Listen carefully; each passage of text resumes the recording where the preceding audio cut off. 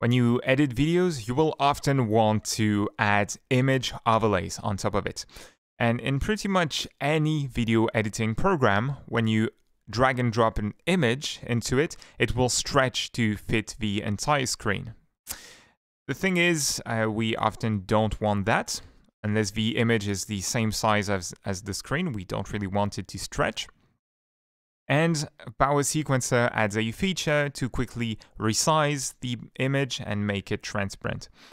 So when you import everything, you will need to do one thing. For example, if I use the import function, we need to drag the time cursor over all the pictures, like so.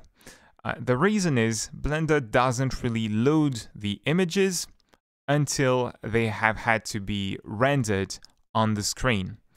Once you've done that, select them all, and we're going to use the ps.add transform effect option, or you can press the T key to instantly center the pivot on the images, make them transparent, and resize them so they keep their original size related to the total render size.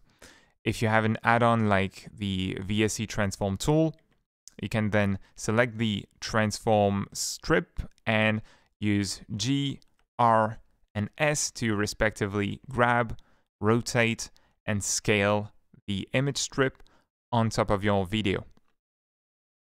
At the moment, images are the most efficient way to work with text in Blender, so that's why this tool is so important.